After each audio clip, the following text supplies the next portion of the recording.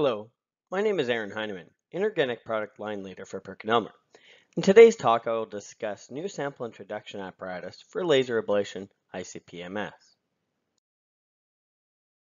In this talk, we will go over why laser ablation ICP-MS, challenges in analyzing samples for laser ablation, strategies to overcome these challenges, and then some conclusions. General consideration for analytical requirements must take into account that the sample is usually small, or that only a small portion may be taken to perform the analysis. There are a wide range of compositions that may be encountered in a variety of matrices. Low detection limits are required because the elements of interest may be present in small amounts, but also the sample is usually small, so digestion would dilute the analytes of interest. Fewer spectral and physical interferences will ensure an accurate result in a variety of matrices. Results of metals measurements are often used to assign a sample to a general class of materials or distinguish the sample from other samples in the same class. In classification, accurate results with a little long-term change in bias are required. For discrimination, short-term precision is important. So instead of looking at the bulk sample, laser sampling is a technique used to directly ablate small amounts of material for direct introduction into the ICP-MS. Some of the reasons to consider this type of sample introduction are dissolution concerns and perhaps spatial resolution information. With laser ablation ICP-MS, the sample can be used to gain qualitative, semi-quantitative, or even quantitative information about the sample.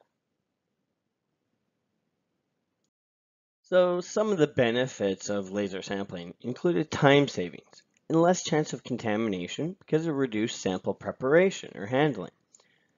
There will also be fewer spectral interferences seen because the sample vapor entering the plasma contains no water or acid, reducing the oxide levels than you'd find in traditional liquid analysis. As with many analytical techniques, there are also limitations. The availability of blanks, calibration standards, and internal standards can limit the quality of quantitative data. The heterogeneity can limit the analysis of the bulk material, and many samples may be required to get a good average. Although, as instrumentation developers and vendors, we can't really work on improving standards and samples. We can work on improving the workflow, so sample preparation, sample throughput, speed of analysis, and analytical precision. And we'll discuss that in this talk. In laser ablation, we rely on a box or a sample chamber, and therefore that relies on an operator to regularly switch out samples, analyze reference materials, and standardize laser ablation conditions. This video shows the current approach.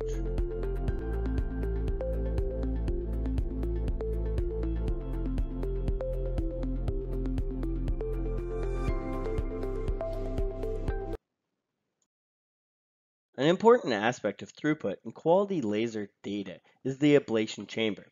Although there are a variety of chamber designs on the market, in this study we had two different models available to us to test spatial resolution, or the ability of the system to get reproducible data regardless of where in the chamber the ablation took place.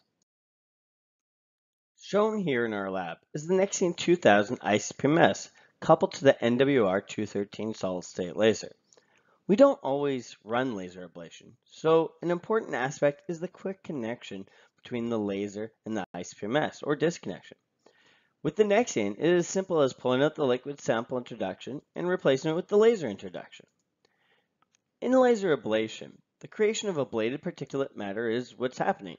We find that the large orifice sampler and skimmer cones on the NexION ICP-MS are more tolerant to that type of plasma loading.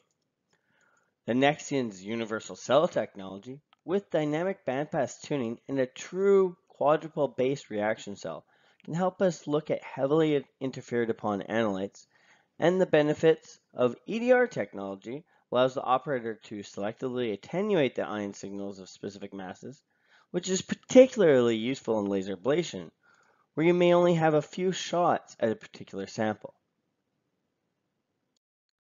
Briefly, I would like to give you an overview of PerkinElmer ICP-MS history. PerkinElmer has a proud pedigree of innovation, beginning with the LAN 250 as the first commercial ICP-MS. The LAN series then had a variety of innovative additions to it when in 1999 the dynamic reaction cell was released. In 2010, the NexION series was introduced, leading us to 2017 with the NexION 1000 and 2000 systems. The LAN platform that included models from 250 to the 9000 dominated the ICP-MS market for many years. Several innovations like turbomolecular vacuum pumps, the free-running generator, new optics, dual-mode detector, and the dynamic reaction cell were incorporated in these instruments. The DRC was truly a breakthrough in the reduction of spectral interferences and lowering detection limits. A new chapter of PerkinElmer ICP-MS instruments was launched in 2010 by the introduction of the NexION 300. It was a benchtop unit with a quadruple line deflector, triple cone interface, an auto XYZ stage, and new Syngistics software. These design changes led to an instrument with much higher sensitivity and lower backgrounds. In 2017, the NexION 2000 was released, this time boasting an extremely small footprint, a new solid-state RF generator, and a new load coil design. The NexION 1000 was released a year later. During the NexION generation instruments, new application innovations were released with nano and single-cell capabilities and software packages that were supported by the fast scanning capabilities of the NexION platform. These, along with many other innovations, have kept PerkinElmer at the forefront of application advances. And now, in 2020, we are proud to add to the NexION series of ICP-MS the NexION 5000 multi-quadruple ICP-MS. So the way we tested a sample chamber spatial reproducibility was by inserting NIST 612 glass reference materials around the corners of the chamber, in the center, and at the sides. Then we ablated for the same amount of time on each puck. The average value for each ablation is then compared against each other across the mass acquisition range. Shown here are the ablation profiles for the 9 ablation lines. As you see, spatial reproducibility is less than 2% for all elements across the mass range. Essentially, the limitation now is the heterogeneity within the NIST glass. Then, for the TwoVol 3 test, the same experiment was performed using the same sample distribution scheme. Note that the spatial reproducibility was again less than 2% RSD for all elements. However, ablation to ablation time was cut in half. So, if we look at some of the laser ablation ICP-MS automation drawbacks, or current drawbacks in the automation of laser ICP-MS, really the rate limiting step of laser ablation was previously the sample chamber. If you look at the sample chambers that people are using in laser ablation ICP-MS, you can usually fit about 5 samples in there, maybe 10, and an experienced operator was required to exchange samples every 4 to 10 analyses. However, we will discuss new technology, how we can automate this. We all have experience with automation for liquid ICP-MS analysis, and this is the standard we expect when we mention automation.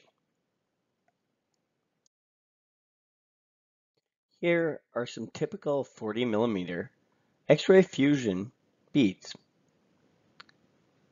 In the world of forensic analysis, we can use these fusions to prepare various solids, such as soils, as this will allow for homogenization and provide us with a rapid screening and fingerprinting technique. So again, with the sample chamber, we have a limited sample space. So if we imagine our samples are 40 millimeters, such as those beads as an example, a standard ablation chamber can only fit 5 in the chamber. Now, we could go to a larger chamber. Now, such as 150 millimeters shown here. And we're going to be able to obviously put more samples into that larger chamber. But this comes at a cost of extending chamber purge times and impacting the throughput of the system. Alternatively, we could cut the samples. We could cut your samples down into smaller pieces. However, by cutting samples, by doing more sample preparation work, that's going to extend the sample handling time and potentially contaminate your samples. One response to these laser ablation ICP-MS limitations is the NWRauto. It can handle from 20 to 2,000 samples using sealing technology to ensure that each sample in standard analysis is totally reproducible and performed under precisely the same conditions. Here you see the carousel used to introduce samples to the laser. On the left are the X-ray beads, and on the right is shown copper pellets in the carousel. These carousels can be adapted to handle a variety of sizes and shapes. For example, NIST glass reference material pucks can be mounted similarly to the copper pellets so that standardization and quality control checks are easily and rapidly performed. If we review the process without sample automation, you can see that switching out the chamber has a drastic effect on sample throughput.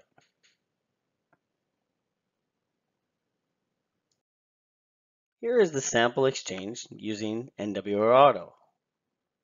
With the automation of the sample introduction, sample throughput is increased by a factor of 10, and operator involvement is significantly reduced.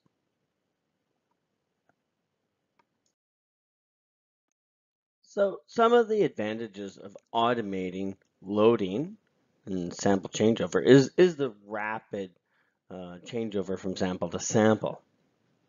Also, a short time to the result since we don't have to wait for the chamber to be set up and purged each time.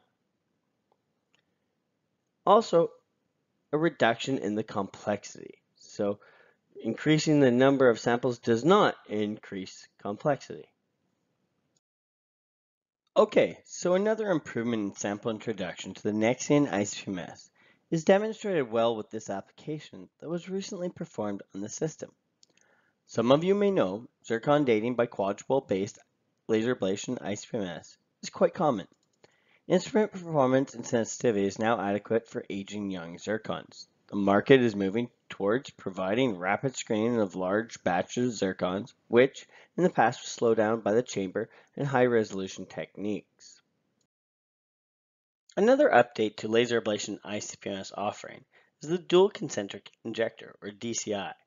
It is shown here installed in the NexION 2000 ICP-MS.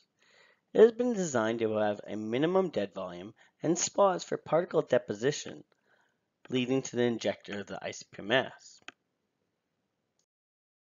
The dual concentric injector reduces washout significantly. By reducing this washout from ablation to ablation, less data is trimmed from the analysis. In addition, a considerable reduction in analysis time can be gained. In this example here, you can see a 6-second ablation. Prior to using the DCI, the ablation time was about 120 seconds to do the same zircon dating. This slide demonstrates the stability of the 6-second zircon dating spots analyzed sequentially. In these examples, we are dating the samples using lead-206 and uranium-238. In the first example, the mean age of the sample is 1,066 years, plus or minus 13.5 million years. In the second sample, the mean age is 506 years, plus or minus 38.29 million years. In conclusion, inorganic analysis can contribute forensic information and is really beginning to take a larger role in the forensic laboratories. The NexION ICP-MS series, with unique features such as universal cell technology, extended dynamic range, and the ability to use either a single quad or a multi-quadrupole instrument, such as the NexION 2000 or 5000, has many advantages for these laboratories. The NexION is easily coupled to a laser for small sample consumption, preserving samples for further analysis. And as shown earlier, many advances have occurred to improve spatial resolution and sample introduction and throughput. Thank you for your time today. Please reach out if you have any questions regarding the materials presented. Have a good day.